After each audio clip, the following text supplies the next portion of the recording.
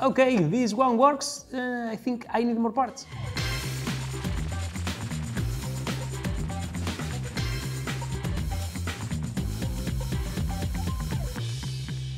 Yeah, got all the parts, yeah. Did you know how they go together?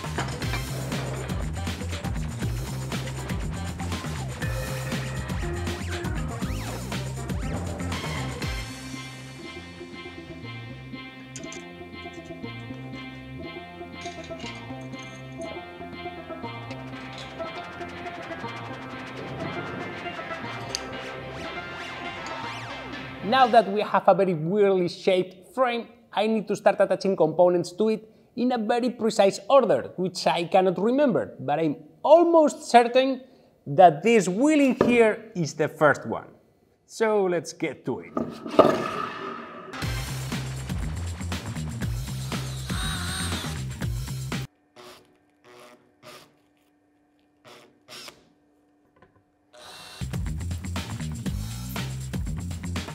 And that's how you drill to size 256 holes.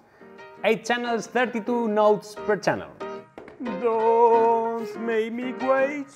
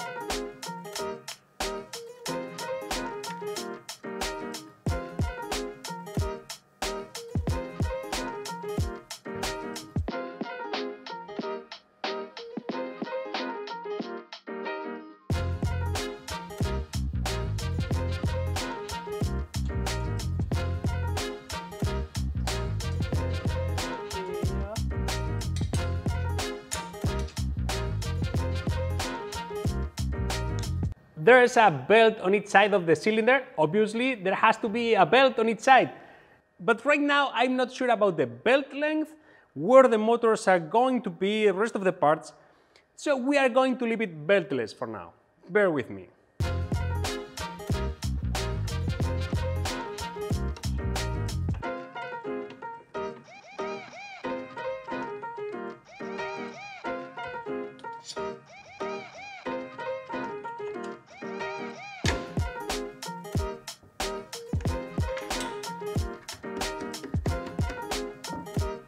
Spinning cylinder challenge complete. Next!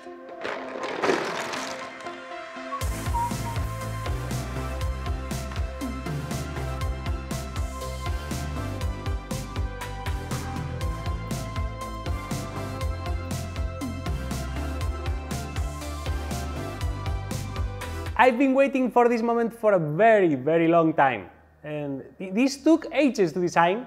And it has lots of details that you can see. For example, inside of every channel there are 4 grooves for the marbles to roll on. And lots of other stuff. So let's attach this to the frame. But before we attach them to the frame, a quick ad from Altium Designer. Altium Designer is the world's most trusted PCB design system. It enables engineers to effortlessly connect with every phase of the electronics design process. Over 35 years of innovation and development focused on a truly unified design environment makes it the most widely used PCB design solution. With Altium Designer, you can create PCB designs with an intuitive and powerful interface that connects you to every aspect of the electronics design process. And a great Altium Designer feature that has become critical recently is that it allows you to manage your components, get real-time supply chain data, and access millions of ready-to-use parts, all in one secure location. So, for a free Altium Designer trial, click the link in the description. And now, let's take care of those marble droppers.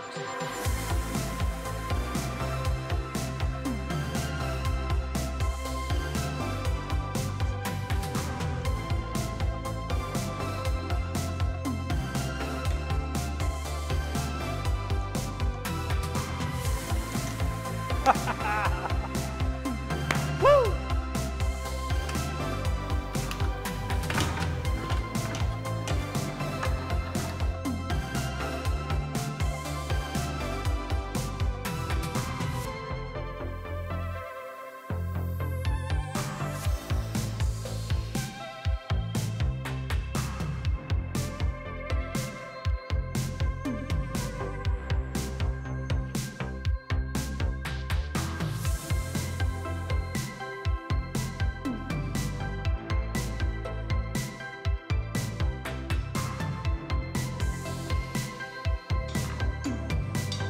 The 8 marble droppers for the 8 channels are installed, so let me try to explain to you now what I'm trying to do. So, when a marble gets to this channel in here, I will explain you later how a marble gets to this channel in here. Whenever it finds a hole, it drops through that hole. There are many things to fix. And it rolls down up to the marble release mechanism and it drops. This part in here is in an incline, this part in here is higher than this one, which means that when one channel is full, if the last marble sheets flush, the next one skips this pipe in here and goes to the next hole, if it is free. But if the next marble isn't flush, this next marble gets trapped in here. And that's why there is all of this adjustment in here. If you loosen this screw in here and wiggle it a bit, you can bend this part in here, and that way you can change the length of the pipe that holds the marbles, leaving all of them flush. Hopefully.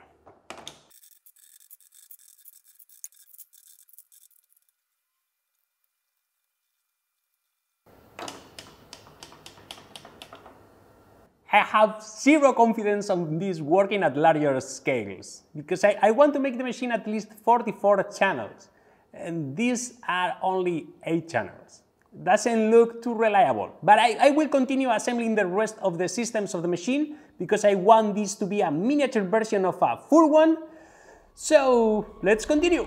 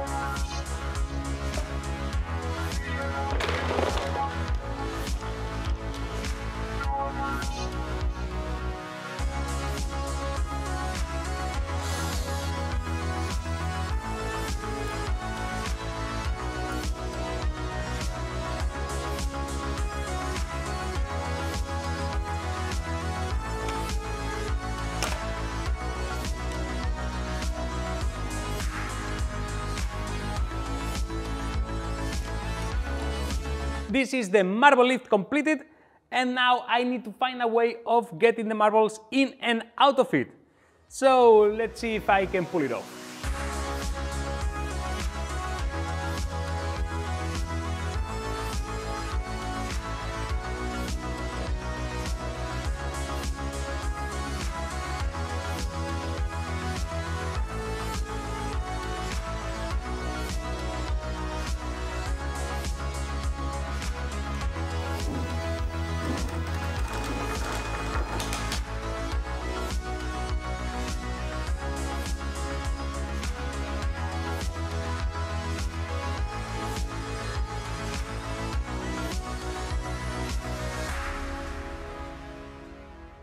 this channel in here doesn't have the proper incline. The marbles should roll this way, but they don't. So I need to lower this entire part in here a bit. I added a new link, and this should slide right down.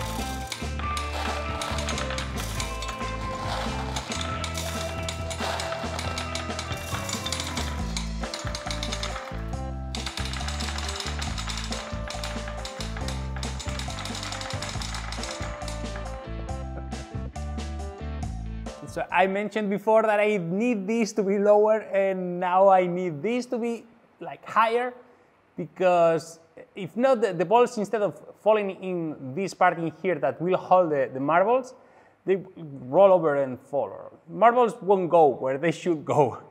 So I will use some spacers that I just printed and see if that fixes the issue. It's a quick fix.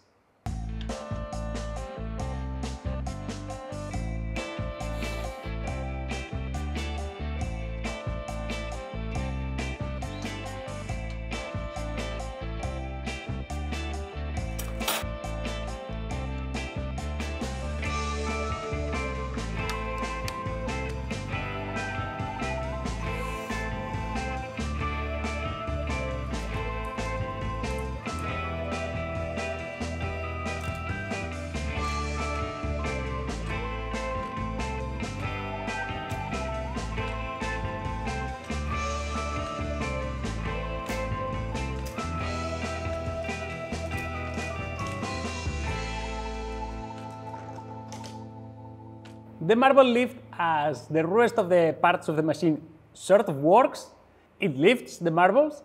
So now it's time to put a motor on it, which means that I will have to remove half of the things that are on the machine. That's how it is. So let's see if we can make it move by itself.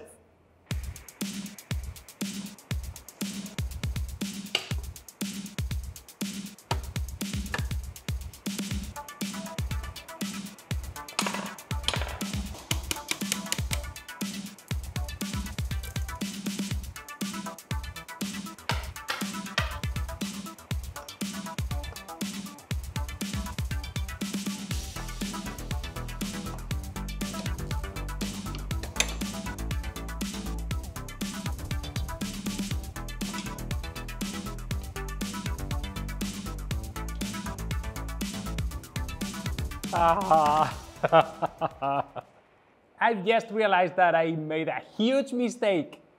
Let's see if you can spot it. The marble lift is spinning the other way around. I remember when I was designing it that I just planned on lifting the marbles on the other side, which would have made it work. And I don't remember why I decided to swap it to this side, but forgot that the rotation direction was going to be wrong. Forgot about it. So give me a second. I need to think of a solution.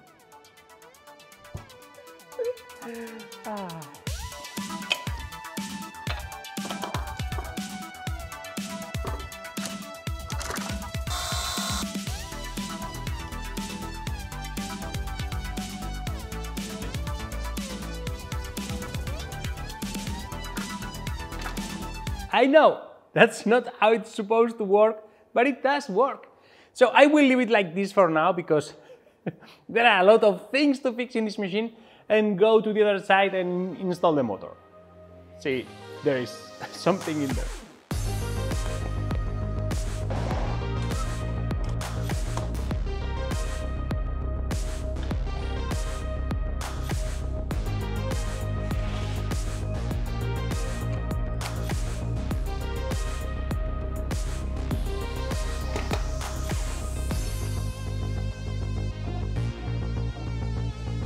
There is a motor, there are belts, everything is more or less in its place.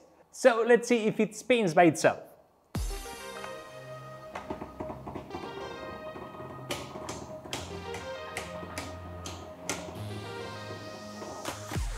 Well, it spins. Let's see if it can move some marbles.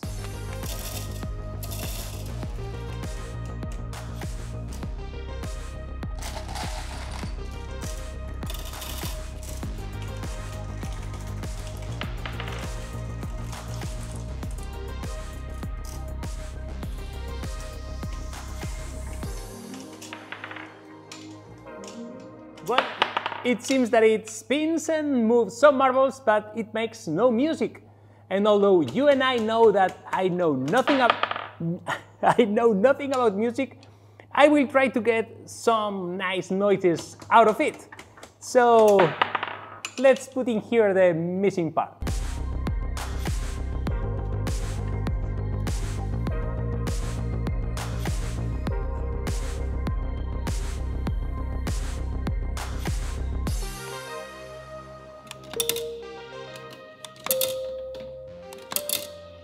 So, who's ready for some notes? And again, I know nothing about music. These are just going to be sounds.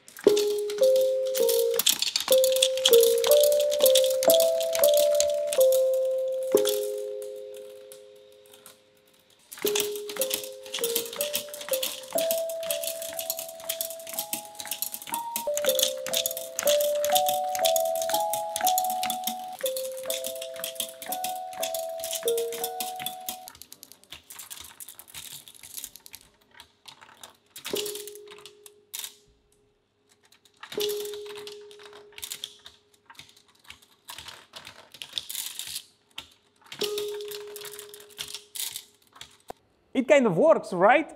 And of course, there are many issues in this machine. The lift flexes when it's lifting many marbles at once. This rubs in here. I had to shim this with a nut. This is not how it goes. These bolts tend to get caught on the levers. Sometimes marbles can get through here. If you hit this too fast, sometimes it doesn't load a new marble.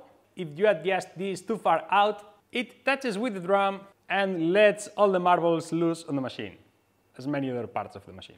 And if the rate of success of the machine is measured by the amount of marbles in the floor, depending on how you look at it, I've been very successful or a complete fail. But these are all solvable, and you can blame all of them on me trying to design and build all of this at once without doing any testing. Of course. I think this is the prettiest thing that I've ever built, and I didn't have this much fun in a really long time. And then there is, of course, the elephant in the room, DMMX and Martin from Wintergatan. And well, this is kind of his fault. I watch all his videos, I love Wintergatan's music, and of course, this is inspired by the MMX. But this is all designed from scratch by me, and I'd like to keep it that way. Take it as two madmen trying to reach the same point through two different paths. This is my path.